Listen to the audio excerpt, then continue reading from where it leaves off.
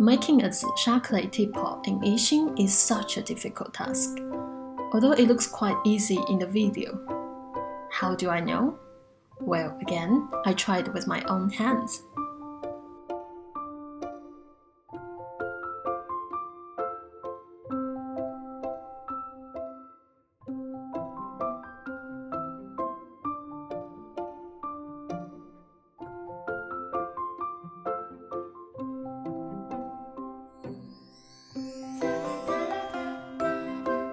This is my dad. He's a big fan of Yixing clay teapot, although he hasn't got a good one for daily use yet. So when I arrived in Yixing, a bold idea came into my mind. I want to make a teapot for him myself. But what happened next quickly went beyond my expectation.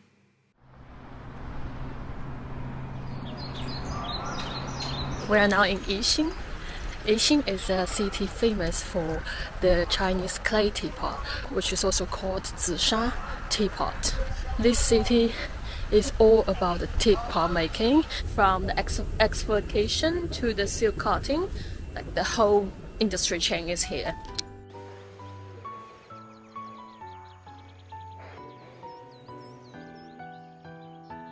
It's very interesting to know that the clay teapot's origination is actually from the glazed pottery. And behind me are the items found in the sink boat in the Qing dynasty next to the Malaysia island, which shows the glazed pottery products from Yixing. Yixing has abundant resources of clay required for the pottery, hence the pottery industry has been thriving for thousands of years. However, the origination time of the zisha clay teapot is not determined yet. Some people believe it was from the Song dynasty by evaluating some pottery fragments unearthed, while others believe it was from the Ming dynasty, thanks to the creation of the first zisha teapot craftsman in history, Gongchun.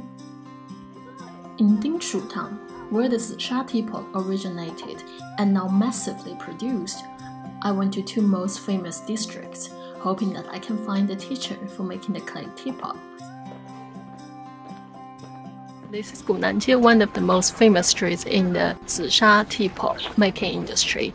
Lots of remarkable craftsmasters were born and raised from this street, and nowadays it has been protected as one of the representative neighborhood of Yixing City. 其实每一步都看着容易，做着难。一周学做一个壶给你做，做不了。一周啊？啊，那太短时间，做不了，一周做不了。你做这个手艺的话，不是一周的，它要很长时间正经的才做出一个。没有那么快的。没有那么简单了。你想一下，如果人人都会容易学的话，这个东西就不好玩了。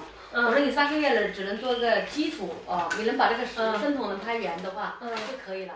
The answer was all no, because it's too complicated. They said it would take me at least half a month to actually finish a clay teapot, and it may not work as well. So I guess my wish to make a teapot myself for my dad is not going to happen. It's quite frustrating. No one was willing to teach me how to make a teapot. The most important reason is that they don't think I can learn and make a teapot in just 1 week. Jiangsu. This is one of the hot spots for Yixing clay teapots. When I was just about to give up, in my last attempt, a craftsman family gave me some hope. They allowed me to try some beginning steps for teapot making, which are pounding the clay into a thin slab, trimming the slab, joining the edges of the trimmed slab, and using a paddle to strike the slab to form the shape of the teapot body. Even for one very small move, the results from the craftsman and myself were so different.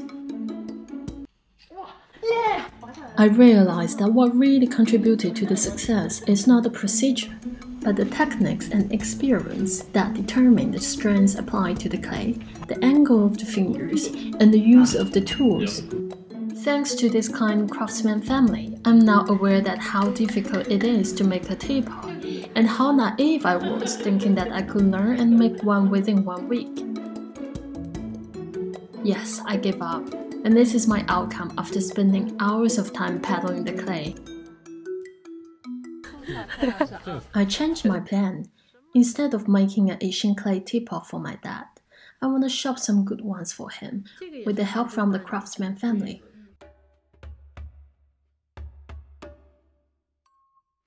In Chinese, zisha means purple clay, but it's not necessarily purple in color.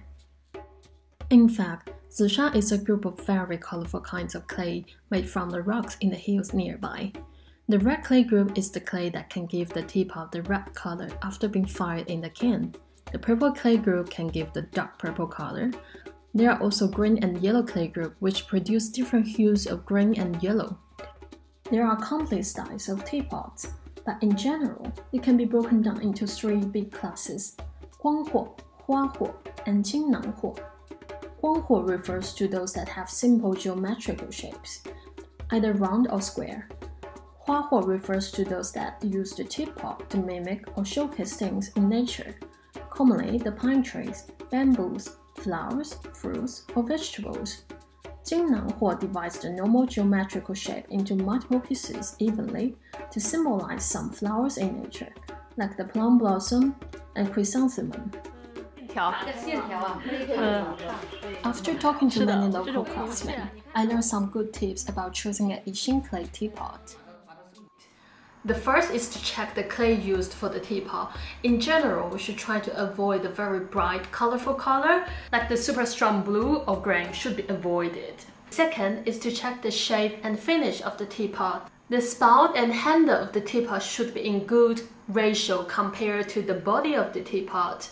When looking from the side, the spout, the peak of the lid, and the handle should be in one straight line. The neck of the spout should be smooth, in clear flowing shape, and the thickness of the handle should be roughly even up and down.